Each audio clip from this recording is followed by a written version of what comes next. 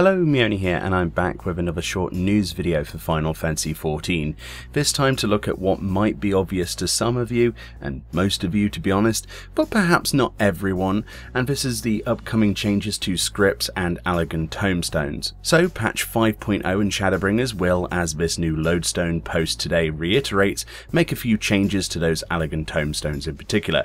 Specifically, they will be removing Allagan Tomestones of Creation, Blue Crafter Scips and Blue Gatherer Scips, and that they ask all players carrying those currencies to actually exchange them prior to patch 5.0, which releases on June 28th for early access. In addition to this, 2 brand new tomestones will be added to the game to collect from duties.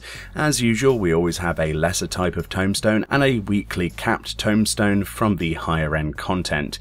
They don't actually reveal the names of them just yet, so we'll have to wait for that, but they do say that obviously Mendacity and Genesis will no longer be obtainable after this patch.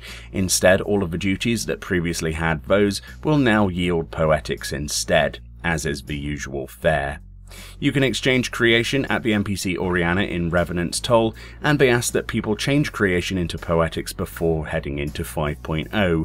As a result of the changes, Poetics will now be obtainable from trials and duties all the way up until level 70, as well as your duty roulettes. Crafting and gathering scripts get basically the same attention, and so there will be new gathering and crafting scripts to collect in Shadowbringers. As a result of this, all red crafters or red gathering script rewards will be changed to yellow crafting and yellow gathering scripts as the cost required.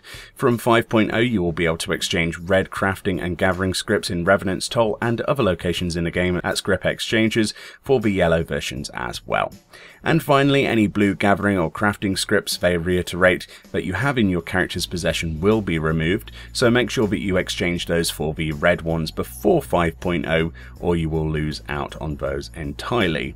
And that wraps up this basic lodestone post. This again is fairly usual information and mostly serves as a reminder just to exchange your scripts accordingly if you have any in preparation, which is something I had actually forgotten to do myself up until now, so I will definitely add this to the end of my to-do list, which I think I've nearly completed, or at least I think I have. Either way, a link to this lodestone post will be in the description as usual, and I'll see you all next time.